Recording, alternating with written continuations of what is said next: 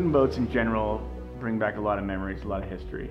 I think our clientele now see the wooden boats as something handmade, something very specific and unique for them that they can't get anywhere else and nobody else can get, and so there's not 2 or 3 or 4 or 5 of them, there's one of them. I think we're seeing a total shift in appreciation for what it is we do, and the appreciation for the handmade and some of that bespoke quality is kind of what's going on.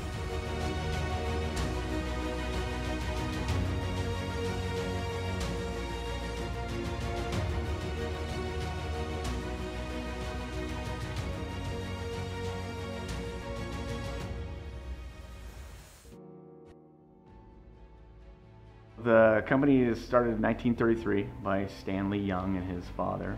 The company is now in its 3rd generation, although today you guys saw a little bit of the 4th generation of the boats. First generation was 1933 to about 1968, all wood boats. Second generation was 68 to 81. Amy, my wife's father and mother, Sid and Julie Young. And then Amy and I came back in 2003, so 3 or 4 of us building boats in the back garage again. And now we're 2018 and roughly 70 employees right now. We figured out really early to depend on ourselves. We have very tight timelines.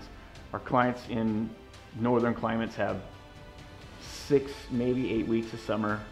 And if you miss a week because you're waiting on some upholstery or some metalwork, something, it just doesn't work. So we have our own upholstery team, we have our own metal team, we do, I mean, of the boats, the only thing we don't build here are the engines.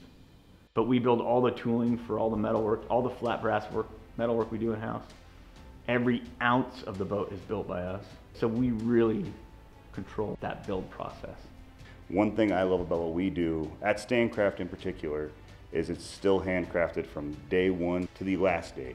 They're hand-drawn, hand-lofted. There's no computer-aided in what we do. We can all relate on this one topic of wood boats, the craftsmanship, and what they are.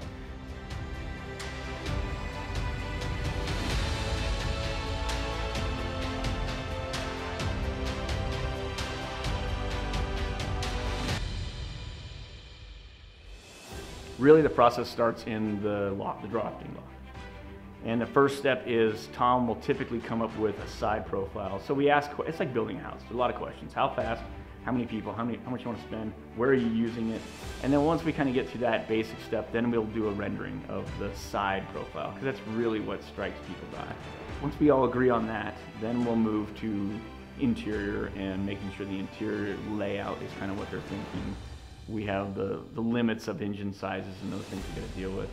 And again, once we get to that, we'll go to the 2-dimensional actual drawings, same drawings you see in the shops, which moves on to lofting the boat and making the frames. But it's exciting for the builders too, because it's not just go in, frame that wall. It's 16-inch on center, and my favorite thing about what we do in this crew is the passion.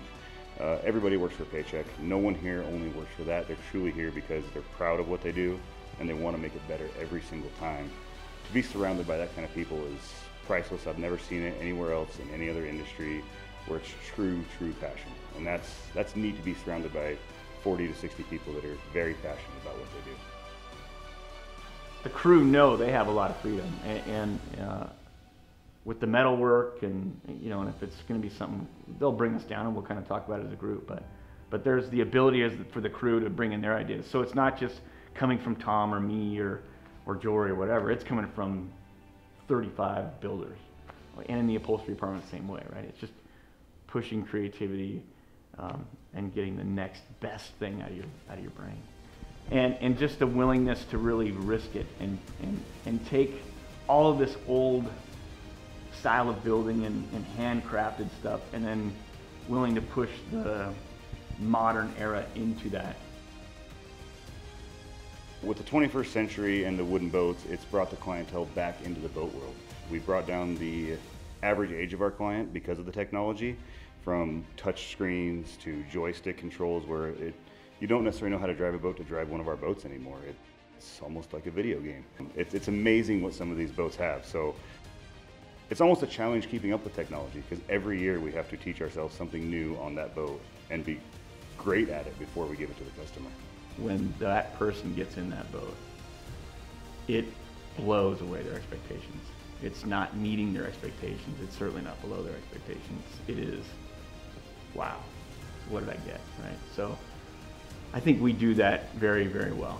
I think that the crew understand that the Stancraft way is it's never good enough. There's always something you can do when that boat's leaving this building. And that's kind of weird to say, because you should say, well, no, it's perfect when it's leaving. Well, no, it's not, can't be, right? We could do something, we could do one more thing to it to make it better. There's always gonna be something, it's handmade, right? So there's always something. But we're gonna make that boat the best damn boat it could possibly be before it leaves this building.